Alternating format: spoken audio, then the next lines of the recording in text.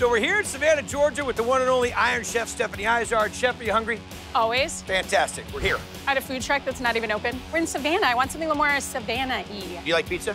Yes. Do you like bagels? Of course. Do you like kimchi? You know I do. Fantastic, we're here. This is Big Bon Bodega. That's just their catering trailer. Okay.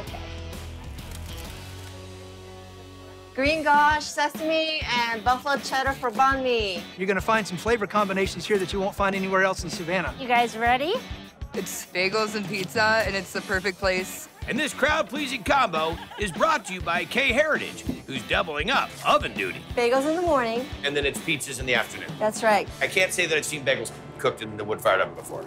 The wood fire oven makes the dough a little bit more smoky. With the variety of flavors they have, you're never dissatisfied here. 2 Korean Mama on sesame. The kimchi with the beef, the cheese, man, what a combination. What do we start with first? Bagels? Yeah. Water, honey, malt syrup, rye flour, Rye not. Salt. and yeast. High gluten lanceolate flour. You're gonna run that mixer for about 16 minutes. So we're gonna cut this.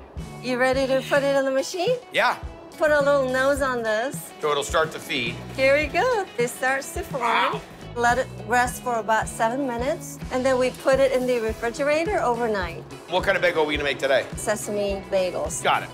We want to make sure our boiler is rolling boil. Honey and malt syrup mixture. Yeah, the Iron Chef doesn't do enough that now she needs to be, oh, I'm gonna put it in. The honey and the malt is so important. Ready? Yeah, let's see. How long are you gonna boil it for? 30 to 45 seconds. When it's kind of cooked, we'll scoop them out and put the sesame seeds on. We're gonna get a good crust on it in the oven for about 4 minutes, Okay. and then we're gonna flip it over. Got it. Let's make bulgogi meat. Let's do it. Garlic and some fresh ginger, sesame oil, soy sauce, cola, and a little bit of brown sugar. You just pulse it. On to flank steak. That's it. We're gonna finish it off on the flat top. Got it. All right, let's make the kimchi. All right, let's do it. Water, So Napa cabbage, a bunch of salt. How long are we gonna let this set up? 5 to 6 hours. Drain it upside down. Or otherwise it'll get really soggy. Yes. Now we're into the kimchi base. Red bell pepper, salted shrimp, Fish sauce, garlic, ginger. and sugar. We're just gonna pulse it. It's a little coarse. Rice paste, The key to all of kimchi, gochugaru, cilantro, and the scallions. Get in between all the get in layers. between. All right, so let this go for up to a week. Now for the kimchi cream cheese, walk me through that. Okay, cream cheese, chopped kimchi, sambal, green onions, gochugaru, fresh ginger. That all gets mixed together, and after a day, that cream cheese will have all that flavor all the way through it. All of Amazing. it, yeah. All right, let's see it.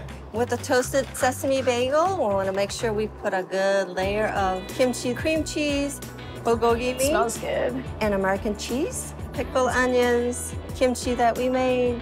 Oh, wow. That's gorgeous. Oh my gosh, you can have some scraps over. Excuse me, sir. It's gonna be a big messy bite. The bagel is dynamite. It's got great chew. It's amazing. The bulgogi, you could put that on a flip-flop, but it's a really well-constructed sandwich. I almost thought you were gonna have too much of the kimchi cream cheese, but there's the right amount of considering the amount of bagel that there is. I mean, it's dynamite. I have the Korean Mama. The beef was so tender and it just had a little bit of a spice. The combination of the meat and the kimchi, really excellent. You go to Texas, you better find some real deal brisket.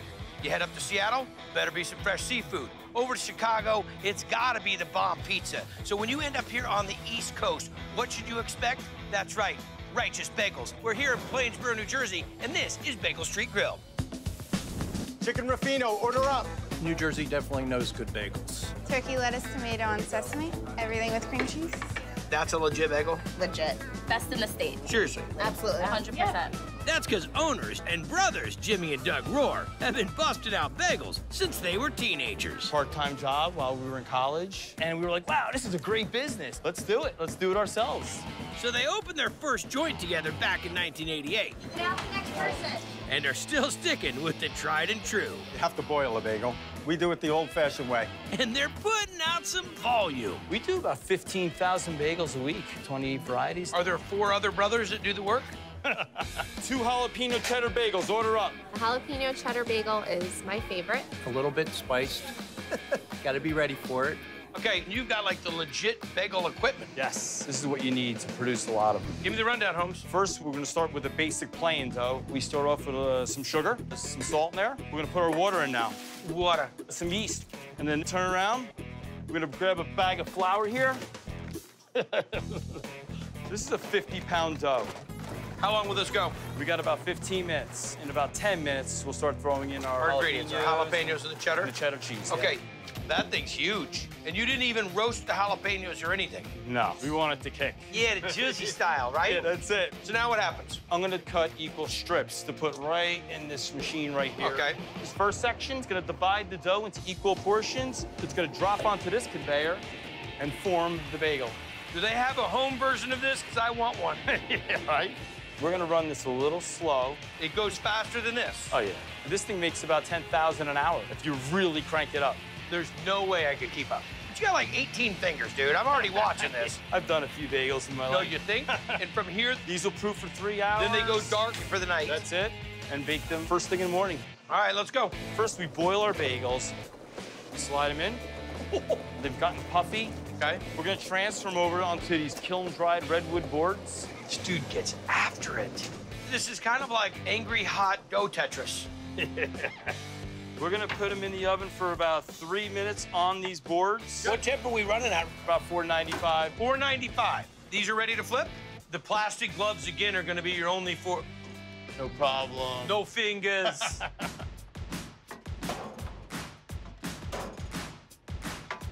And how long are they gonna ride the carousel of heat? For about 20, 25 minutes in here now. And then we can do 12 dozen per shelf, 5 shelves in that oven. That's 60 dozen. Keep them going all day long. Yep. You're crazy. Yes. Yes. There we go. Look at that crust on it. We should cut it first. Okay. Do we toast it? I like them toasted. I want to toast it. I'll go veggie spread. Vegetable cream cheese. What's in it? Scallions, carrots, broccoli, a little bit of onion powder in there. Brother, I've had a lot of jalapeno bagels, and all they do is walk the jalapeno over the top. You get serious. There's heat in that. I mean, you smell the jalapeno. That's dynamite. To see the whole process go through, it makes you appreciate it so much more. That crust, that chew, soft in the middle, nice texture on the outside. Real deal, brother. Real deal. Jalapeno with cream cheese. It's got the perfect crunch on the top. The cheddar has like a nice mildness to it that counteracts with the jalapeno. I need 2 Asiago bagels grilled. So probably my favorite Neapolitan pizza chef in the world is Roberto from Don Antonio's. And Rafael, his son-in-law. So, brother, you lived in New York City long enough. You know good bagels. Yes. How are these bagels? Amazing. A bagel is very simple, but very similar to Neapolitan pizza. Absolutely. Really good ingredients, handle it the right way, have the right equipment to cook it, and if you don't mess with it, it'll be perfect. Well, you're right. It's very simple. But a simple start doesn't mean there isn't a big finish. Pork roll loaded burger, order up. Tater tots are on top on an Asiago bagel. The burger, it's got chunks of pork roll built into it. Pork roll is a type of ham you can't get anywhere else. It's the staple of New Jersey, so why not put it in a burger? You can't go anywhere in New Jersey and not find a breakfast or lunch place that doesn't have pork roll. Everybody loves this. All right, so what are we gonna do with it? We're gonna open this thing up here and dig into that canvas. You know it's good when it's got canvas. We're gonna cut about 1 pound of this off. It is cooked. It is cooked. Okay. We're gonna cube it up. And then you're gonna fry it? Yes. And then stuff it into the burger. Yes. That's deep fried pork roll. It tastes like a cross between salami and bologna. It's like bologna with texture. You nailed it. All right, let's see what you do. We start with our chopped meat. We're gonna load it with our pork roll, 2 eggs. Got it. Minced garlic. A bunch of it. Worcestershire sauce. Oh, yeah. Onion powder, salt and pepper, and breadcrumbs. Mix this up. Patty it up, flat top. And right alongside of it, we're gonna grill our Asiago bagel. All right, top that with our pork roll loaded burger. We're gonna add our tater tots, fresh out of the fryer. Our house-made Thousand Island dressing. What is wrong with you? This should be illegal, but it's good. You got salty, fatty, an awesome bagel, the little nuggets of the pork roll. You get your French fry already built into it. When you have a bagel joint and you want to play mad scientist and make something for people in the New Jersey area who love pork roll, that's your burger. Pork roll burger? The bagels make the sandwich better. Have you ever had pork roll? Yeah, I know it, but I never tasted like this. Morning, guys. It's very nice food all the way around. Just one more bite, just one bit, just for the flavor.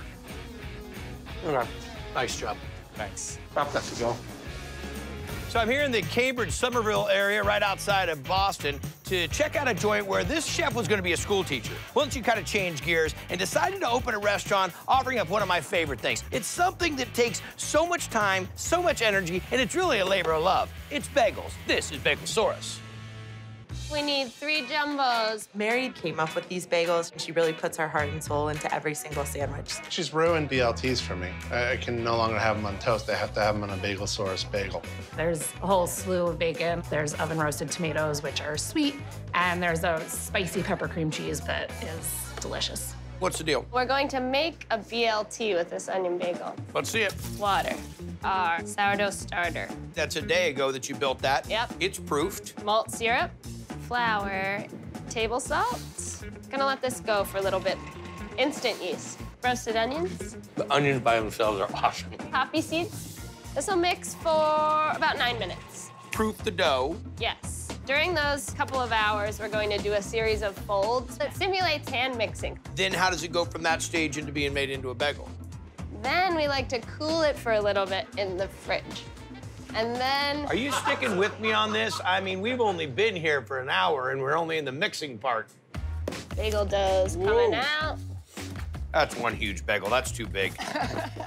We're gonna let them rest. This is like 6 days in making one bagel. There are different ways you can shape a bagel. You can do like a snake. How was, what was that part again? Like a snake. Oh, that looked like a dance move to me. Or you can do the hula. So through there. With a little flare. Yes. Yeah. See that with a little knee bend I threw in there? Oh, yes. They're going to proof for a while and then rest overnight in the fridge. These are gonna go for one more day. That's right. Oh my gosh. We do a quick boil, 30 to 40 seconds.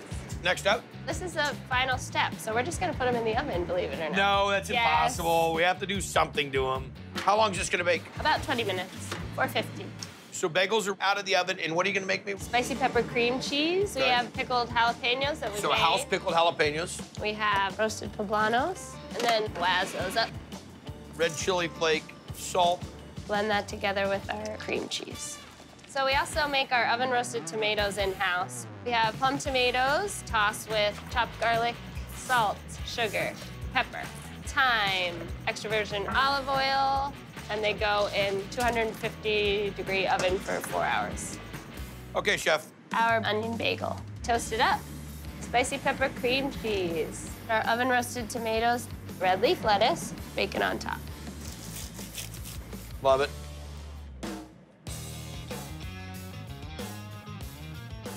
The only thing that I don't like about this bagel is that 1/4 of it's already gone. As a bagel, it's of the best we've ever had on the show.